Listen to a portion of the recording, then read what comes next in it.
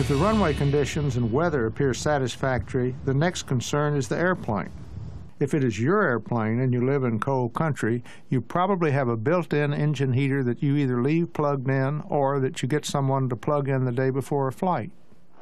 If you're on the road or fly a rental airplane, you'll want to arrange for preheating whenever the temperature is below 20 degrees Fahrenheit.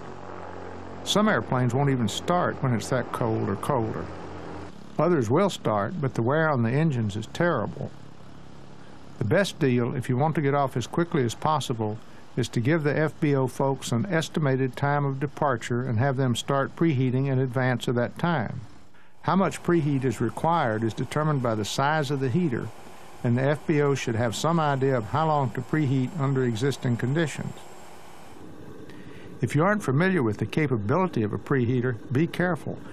I've seen the composite nose bowl of a cowling damaged by an extremely hot preheater.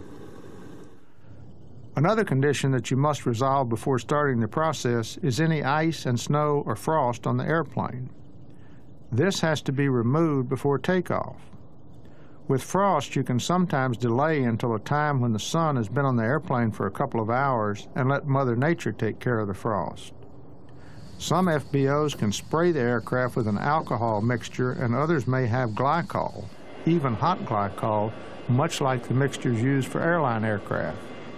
Still other FBOs can put the airplane in a heated hangar. Finally, if you have no help at the airport, you can use a broom to sweep snow off, but if there's ice under the snow, you still have a problem.